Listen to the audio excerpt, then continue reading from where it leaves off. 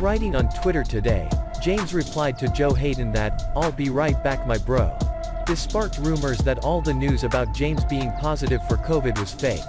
The news comes on the heels of the team placing 3 players, defensive lineman Isaiah Buggs and Stephon Tuitt and tackle Gerald Hawkins, on the COVID-19 reserve list on Friday.